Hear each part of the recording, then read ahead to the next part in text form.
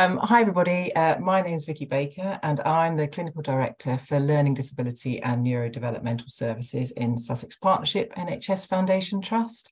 Welcome to Learning Disability Awareness Week 2023.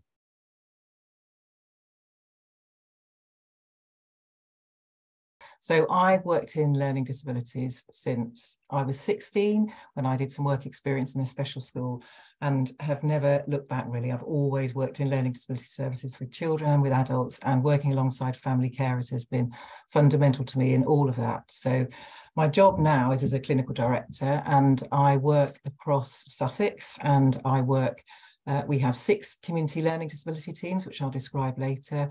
We've also got an inpatient service in Worthing for people with a learning disability who have mental health and behaviour support needs. And we also have a domiciliary care service in East Sussex. So I'm responsible for those teams. And I lead the professional groups. And the professional groups are multidisciplinary teams, and they include occupational therapy, physiotherapy, learning disability nurses, speech and language therapists, psychiatrists, psychologists, and behaviour support practitioners. And I'm a speech and language therapist by background.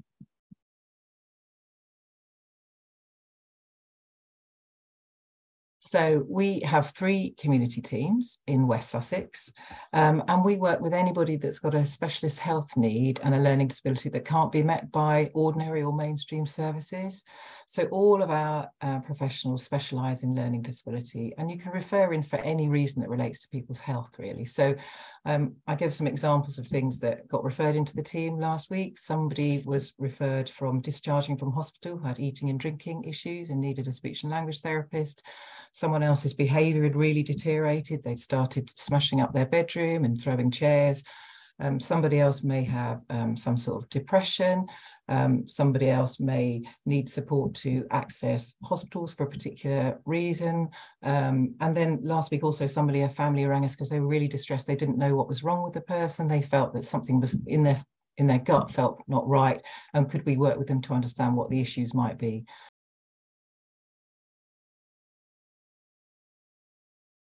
So we have a referral route. So you can make a self-referral, that's absolutely fine. The only people that need to go through a GP is if there is an eating and drinking issue that the person needs a speech and language therapist to do an assessment, or if there are mental health issues and you need to see a psychiatrist, then you need to go through your GP. But we would very much encourage self-referrals, and we have a one-stop referral system in West Sussex, and we can put the details on the website later. And we can email you a referral form, we can send a paper copy. We want to be as accessible to family carers as possible. You can ring us up and we can send you a form. And then when you've completed that form, and again, we want as much information as possible. Obviously, we need to know that the person has a learning disability, and then describe what the issue is that you're facing and what you feel you want help with. And then that referral goes to one of our teams, the one that's local to your area. So we've got one in Western, one in Northern, and one in Coastal. And we'll look at that and we'll triage it in terms of its urgency. We try really hard to see people within 4 weeks. That's our standard, to try and see people and do an initial assessment. Obviously, if something's much more urgent, we'll try and see people sooner. And then after that 4 weeks, or within that 4 weeks, we do something called a core assessment or an initial assessment. And we really look at a real breadth of the person's health. We look at their mental health, their physical health. We look at their posture, their mobility. We look at their respiratory issues, eating and drinking, communication, behaviour, sleep. It's a really, really rounded first look at that person, because what we know with somebody with a learning disability is there is never one thing. It's really complex. What's happened in their life that's changed at the moment? What's prompted the reason for referral now? What do we know about that person already? So it's a really good first initial oversight and a look. And we would always involve family carers in that. They know their loved one better than anybody else. They will know what might be going on for that person. Or if they don't, they want to know, they'll want to know why and see which of the professions might help.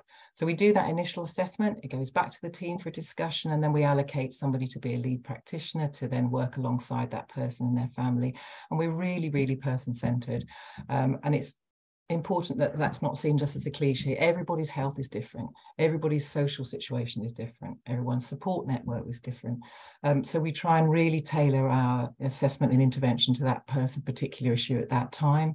and allocate the professions accordingly. And I have to say that, just so families know, there are waiting lists for some professions, and they are sadly getting longer because of the demand for our service. We will get to you in the end.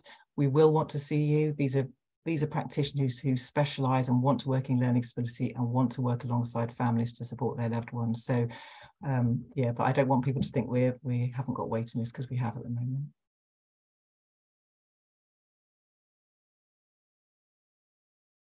You can refer in for any reason around specialist health, and we will try and signpost if we're unable to provide that service.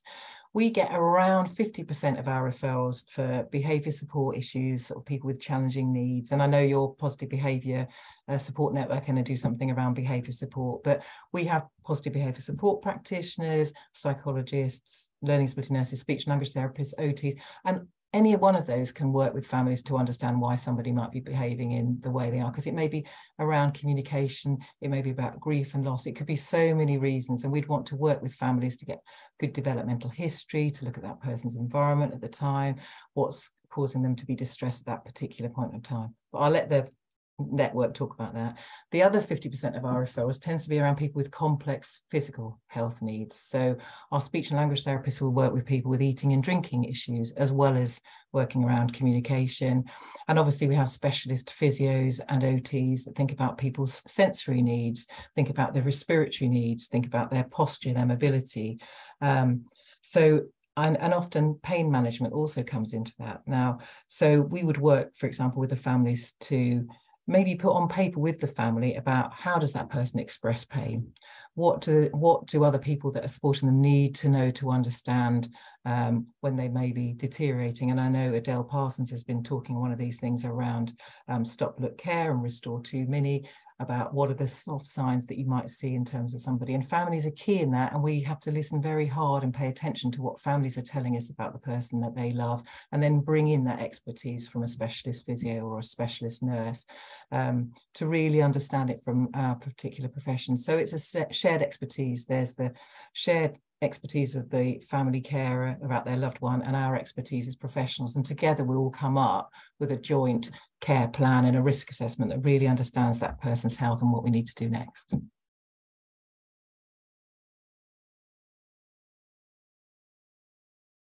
The biggest myth is, for carers out there that have young people, is that it doesn't all end at 18 and there's no health service. There's this real myth about there, and I've heard a lot of family carers say when you hit 18 there's nothing.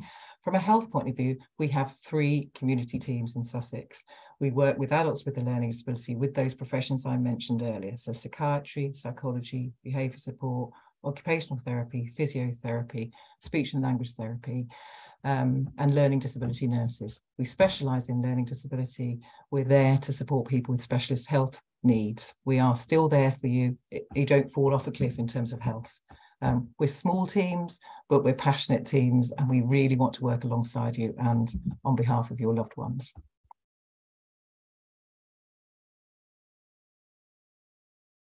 Please don't worry about picking up the phone and speaking to one of our members of the team. We want to be open to family carers. We want to hear what people's experiences are. If we aren't the right team for you, then we can signpost you somewhere else. If we think that we're unable to meet your needs, we'll say, well, have you thought about this? Have you thought about that? And what we don't want is to people feel alone with their loved one's health. We want you to pick up the phone. We want you to call us. We want to work alongside you.